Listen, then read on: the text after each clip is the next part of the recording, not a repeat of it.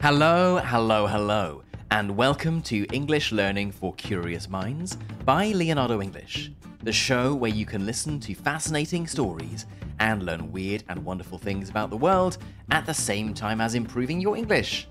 I'm Alistair Budge, and today we are going to be talking about soft power in the 21st century.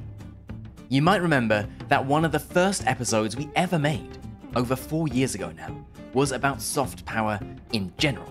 But in this episode, we are going to revisit the topic by looking at 3 unusual but fascinating displays of soft power: Korean pop music, the President of Ukraine, and the sport of cricket. Okay then, soft power in the 21st century.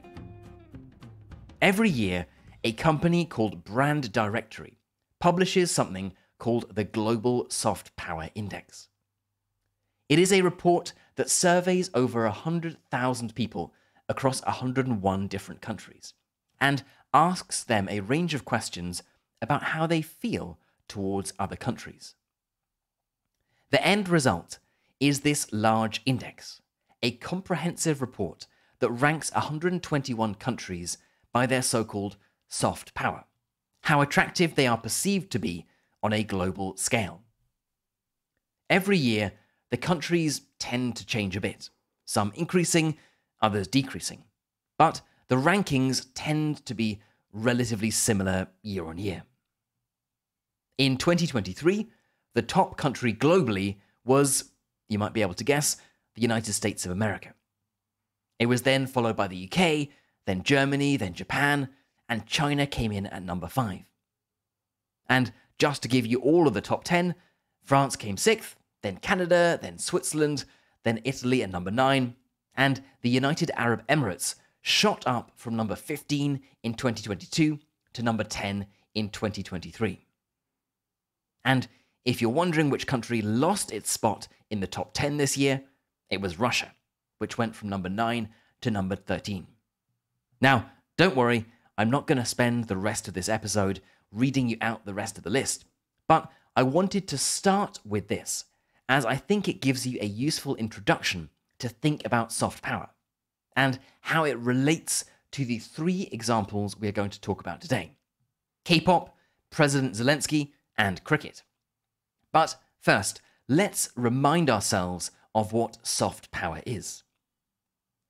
The term was coined by a political theorist and Harvard professor called Joseph Nye in 1990.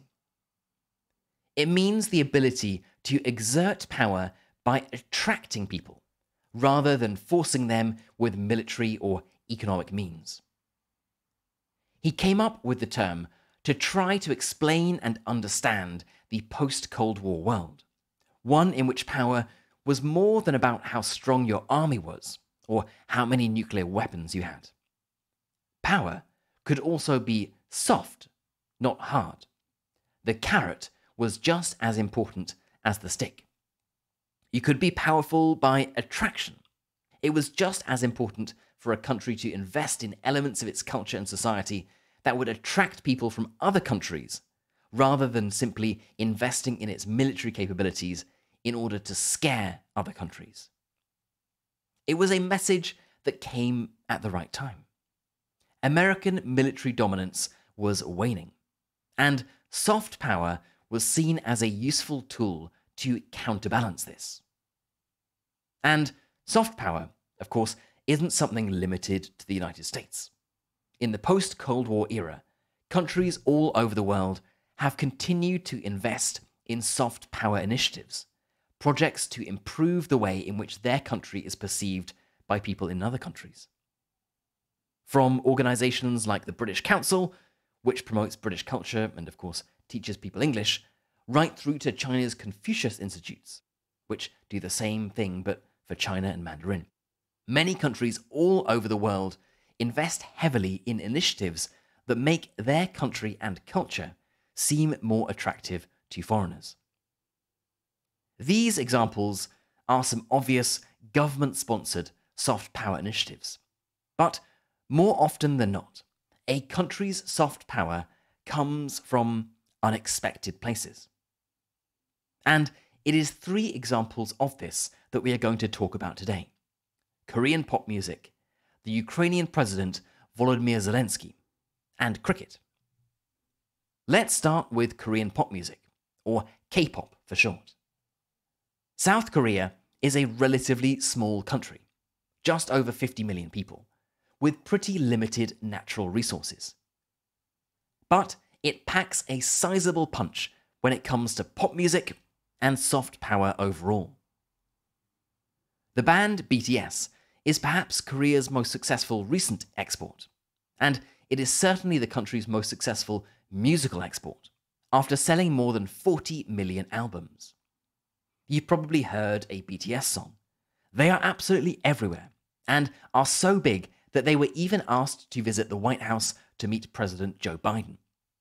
Now, it's unclear whether the then 80-year-old American president knew who BTS were, but their cultural impact has been huge. They managed to sell out London's Wembley Stadium, something that only 12 artists have ever managed to do. They got 100 million views on YouTube in 48 hours, and got 4 #1 albums as quickly as the Beatles did. And this isn't merely the story of one group that struck it lucky. BTS are surfing a wave that started in the late 1990s, something called Hallyu. Hallyu comes from the Mandarin Hanliao, and it literally means Korean wave. It refers to the mass popularization of Korean culture outside Korea. It started in mainland China, where Korean soap operas and TV dramas became incredibly popular in the late 1990s, and has now spread all over the world with Korean cultural exports, movies and TV shows like Parasite and Squid Game, and K-pop like Psy's hit single Gangnam Style, and the chart-topping sensation that is BTS. Now, how, you might be asking, has such a small country managed to have such an outsized cultural impact? Well, for a country to produce great musicians, filmmakers, and artists, clearly it needs to have a certain base level of economic security and prosperity. Great filmmakers and musicians are unlikely to emerge if there are no jobs available and they struggle to put food on the table. Many countries have this, of course. So what is so special about South Korea? Well, governments certainly do not create culture, but there are certain things that a government can do to help foster an environment in which culture can be created by its citizens. In the case of Korea, this does appear to be intentional. There is a story about a government report that was published in 1994, shortly after the release of the first Jurassic Park movie. The author of the report stated that the Korean government would make the same amount of money by making just one hit movie like Jurassic Park, as it would from selling 1.5 million Hyundai cars. This was clearly an attractive proposition. Instead of doing the capital and labor-intensive work of producing cars, it could make one hit movie that would not only generate as much revenue, but would also help change Korea's global reputation from the world's factory to a premier creator of global culture and entertainment.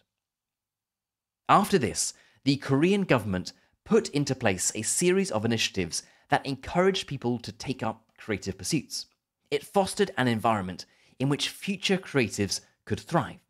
And the result is the Korean wave that we see today. But, of course, a country cannot simply throw money at so-called cultural projects and hope that a BTS or a Squid Game or a Parasite will emerge a few years later. There are plenty of other factors that are at play. And in the case of the gigantic success of K-pop, one important factor that is often referenced is the close links to American musical culture that were forged after the Korean War. As you may know, the US has maintained a military presence in South Korea since the Korean War. Even today, there are over 20,000 US soldiers stationed in the country. One of the main influences of K-pop is thought to be the early years of the US military presence, when Korean bands would perform music that was heavily influenced by US pop music, but with a distinctly Korean element to it. And of course, modern K-pop has similarities with US pop music, but it is unique in its style. It is visibly different from Western pop music. It is highly manufactured, with flawless performances and highly disciplined and choreographed shows. And, of course, from BTS to Psy, it is unbelievably popular all across the world. And if you're thinking, so what? Well, K-pop has had a huge impact directly on Korea's soft power and brought tangible benefits to the country. In 2017, BTS was the reason that 1 in 13 tourists visited Korea. Korean is the 7th most popular language to learn on Duolingo, despite the fact that it is certainly not an easy language. And Korea currently ranks number 15 on the global soft power charts. Not bad for a country that, in 1980, had a GDP per capita that was between Ivory Coast and Colombia, and is still dwarfed by 2 powerful neighbors in the form of China to the west and Japan to the east. Now, our next stop on this soft power exploration will be Volodymyr Zelensky and Ukraine. To state the obvious, this is a very different kind of soft power to K-pop. But let's remember that soft power comes from the perception foreigners have of a country. Often this comes from the individuals who are the most visible representations of a country. This can be its pop stars, its actors, or its footballers. But it's also the politicians who lead the country. In the case of Zelensky, this presents an interesting way to explore the idea of soft power. When Russia invaded Ukraine in February of 2022, it might have seemed like soft power would play no role in the conflict. After all, soft power is a long game. It's a question of attraction and persuasion. Hard power, on the other hand, refers to military action and economic sanctions, the cold steel of a rifle, and the musty smell of dollar bills. And as Russian tanks rolled into Ukraine, and jets started dropping bombs on Ukrainian cities, there were bigger priorities than making sure that Ukrainian culture could flourish and be attractive to foreigners. It was a case of national survival. But soft power is about attraction and persuasion, and Zelensky provided a masterclass on the importance of perception to attract and persuade. Famously, when he was offered assistance to leave the country, when it looked like he might be captured by Russian forces, he responded with, "I need ammunition, not a ride." He would release videos of him in camouflage clothing, army gear, wandering through the rubble of Kiev, talking directly to the individual on the other side of the camera. He was talking to you and to me. He would give military-style briefings, was careful to be seen as a leader on the ground, conscious that he was, to many people outside Ukraine, the symbol of Ukrainian resistance.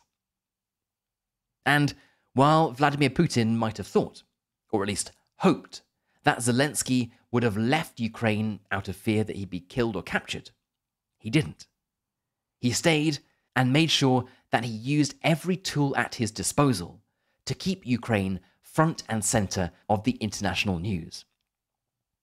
And the result was what we see today, a huge outpouring of sympathy and support for Ukraine in the West. Now, this is not to suggest that things would have gone completely differently if Zelensky had acted in a different way, or to demean the bravery and sacrifice of the Ukrainian people. But let me ask you to do a quick thought experiment. Imagine that instead of Zelensky in his green t-shirt and army trousers from a bunker in Kiev, Ukraine had been led by a 70-year-old man in a suit who had fled on the first plane to the safety of Germany, let's say. Would there have been exactly the same amount of goodwill towards Ukraine? Perhaps, you could argue, it would be the same, but I can't imagine you could argue it would have been more. What's abundantly clear is that Zelensky was, and still is, a very savvy media operator. And the result has been, as we all know, not only a vast amount of financial and military aid from Western governments to Ukraine, but, overall, support for this from the people of those Western governments. Soft power, in the form of people being attracted by the behavior of the leader of a country, has transformed into hard power in the form of military and financial aid. And, again, to reference Duolingo, Ukrainian went from the 37th most popular language to learn in 2021 to the 17th most popular in 2022. Now, I want to move on to our third and final example, that of cricket. This is kind of two examples rolled into one, as we'll be looking at cricket and soft power in two separate countries. Cricket, as you may know, was invented in England and became popular in the 18th and 19th centuries as a gentleman's game, something played by upper-class men of the Victorian era. In England, it's still relatively popular, but it pales in comparison to football, and even to rugby and tennis. As the British Empire continued to colonize every corner of the world, the officers of the empire brought with them their favourite sports, including, of course, cricket. It turned out that in many of these countries, cricket became very popular, even after the British left. If you look at the list of the best cricketing countries in the world, you'll see a theme. Australia, England, of course, South Africa, New Zealand, Pakistan, Sri Lanka, West Indies, Bangladesh, and Zimbabwe. All of these countries were, at one point in time, under British colonial rule, and the fact that this unusual sport became so popular there created a strong link between those countries and their colonizer, Britain. But you might have noticed that there is one important country missing in that list. The country that is, as of the time of recording this episode, the top-ranked cricketing country in the world, and a country with almost 1 billion cricket fans. India. If you've been to India, you will know quite how popular cricket is. 93% of all sport watched on TV in India is cricket. The Indian Cricket League is the most valuable in the world, at a reported $30 billion. And Indian cricket stars are some of the best paid sports people in the entire world.